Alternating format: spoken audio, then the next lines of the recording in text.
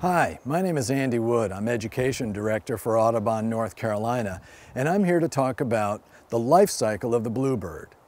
We have three different kinds of bluebirds in North America: the eastern, western, and mountain bluebird. All three of them have very similar life cycles in that they are cavity nesting birds. They prefer to nest in abandoned woodpecker holes or a hollow in a tree snag or in a cavity box like the one behind me, an artificial box.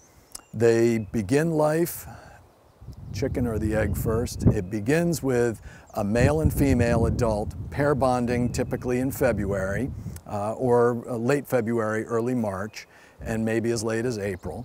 They'll mate after building a nest of grass and pine straw that they put inside that cavity. And then the female, over a period of several days, will lay 4 to 6 powder blue eggs inside that nest. The eggs are typical of bird eggs. They have a hard, calcium-like shell on the outside with a thin membrane on the inside, and inside that is where the developing bluebird embryo is.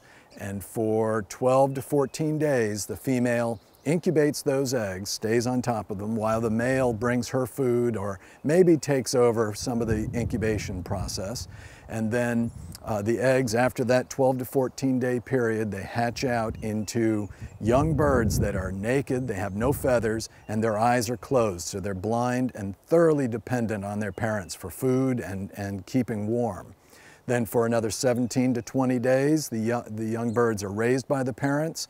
After that period of time, the young are ready to leave the nest as a stage we call brancher, where they'll leave the nest, fly to a clump of shrubs, where the parents will continue taking care of them for a few days, especially the male, while the female starts to build a new nest. And so that way she can produce 2 broods of young in a year, in a typical summer period. And the previous offspring, the first group of offspring, may actually stay with the parents to help them raise the second brood.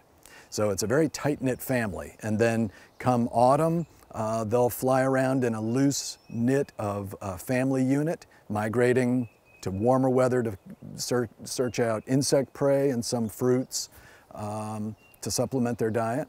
And if all goes well for the bluebird, they'll live a productive 3 to 5 years.